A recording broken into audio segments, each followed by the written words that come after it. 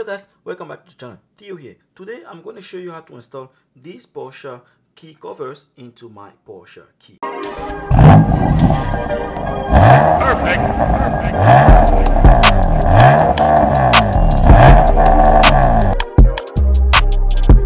The reason I decided to purchase these key covers is because I have a blue Porsche and I wanted my key to match the color of my car. Now, I could just go ahead and swap, a new key, but that's more expensive. So I decided to go on Amazon and purchase these key covers to replace that black piece right here with these chrome blue ones. Although my car doesn't shine as chrome like this one. Now, to complete this job, what you're going to need a flathead screwdriver and a Phillips screwdriver, preferably small ones like these. Now, the first thing you want to do is to go ahead and flip your key and use the flathead to kind of remove that emergency key. There you go, just like that. Once you remove that out, if you want to replace your battery at the same time, just use your key, put it in the hole here, and you can prop it open just like that. But in this case, I'm not going to do that, so I'm going to go ahead and put that back in there. Now, use your Phillips screw head to remove the screw that is right here, just like that. Okay, now that the screw is out, you can place it down. This will just remove this little clip that is holding the strap that I have here. Now we can go ahead and remove that chrome silver piece right here using the flathead. So all we do is put it in the hole and pry it up.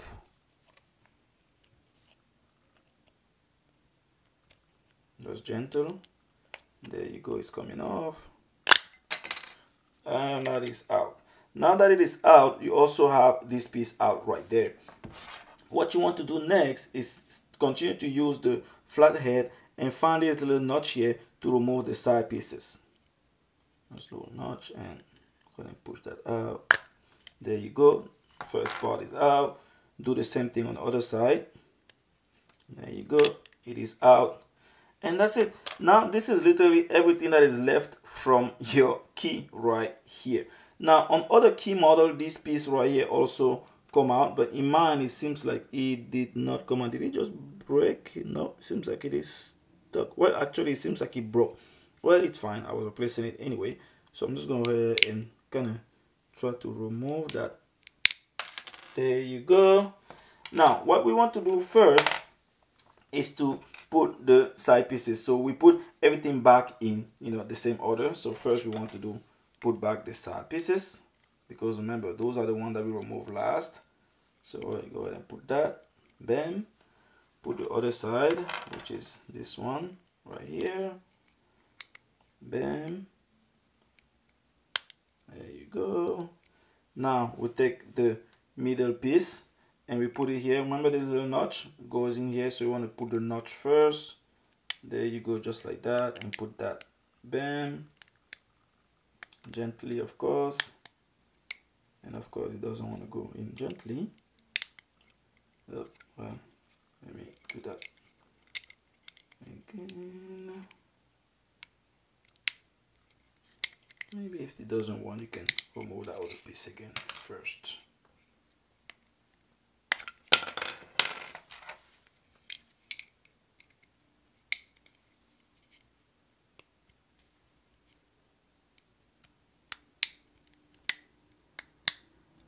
There you go.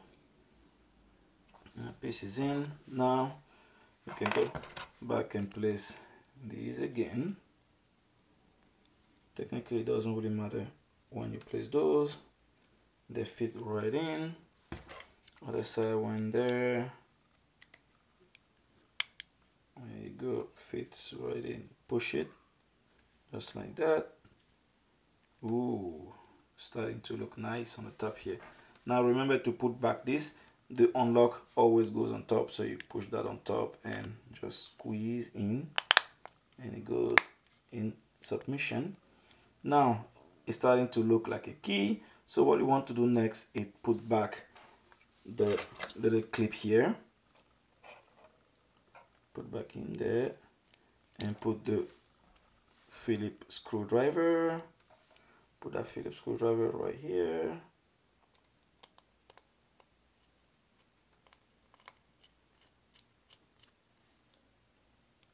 Bam.